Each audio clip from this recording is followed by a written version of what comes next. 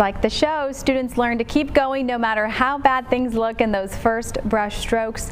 It'll all turn out okay. That's pretty awesome. Sending things over to Jacqueline Shear for one last check of your afternoon forecast. Still freezing out there. Jacqueline.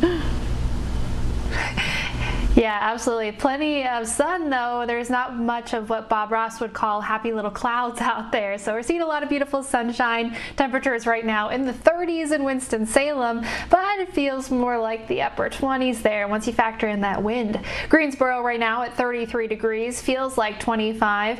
And as we head towards High Point, well, they're lucky. And lucky right now is 38 degrees. That feels like 31. But for the most part, we're in the 30s. We feel like the 20s. Now the mountains, however, a different story because there, well, it is the 20s. We're at 26 degrees in Jefferson, 25 in Sparta, 25 in Galax as well. So definitely a chilly afternoon here. And once you factor that wind in, it feels like the teens. At some points, it actually feels like the single digits once we get stronger breezes in from time to time. But right now, it feels like 14 degrees in Sparta, Galax, and Stewart as we're heading into your Friday afternoon. Elsewhere, this is a look at the wind chill numbers all throughout the region. Still feels like it's below freezing or right at freezing all throughout our forecast area. Here's a look at the mountains today. We stay below freezing all day today. Those wind chills stay about where they are, so don't expect much improvement as we head into your afternoon.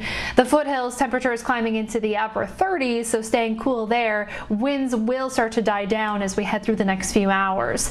The Triad, temperatures will reach the 40s, barely. 40 degrees will be our high today. Winds stay on the breezier side, and then tomorrow morning we wake up to temperatures in the 20s throughout the area, so definitely expecting some chill to start off the weekend, and then by the time we head towards Sunday, the second half of the weekend, we are seeing some chances for some pretty significant winter weather, significant in that it could affect those roadways. So let's take a look at how it all times out. We have sun throughout the day today and then through most of Saturday, but those clouds start to build into Saturday afternoon. Late Saturday into Sunday, well, that's when we start to see some of that wet weather push in, and as temperatures are pretty cold at that point, there is a chance that some of that early precipitation will be a wintry mix that pushes through our area.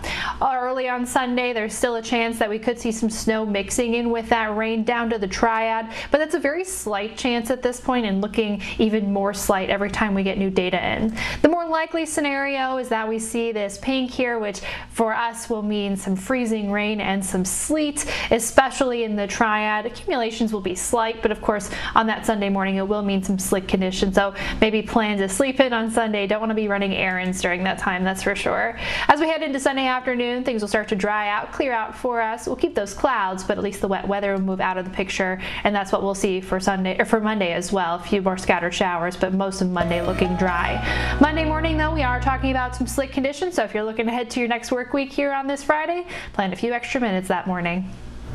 Well,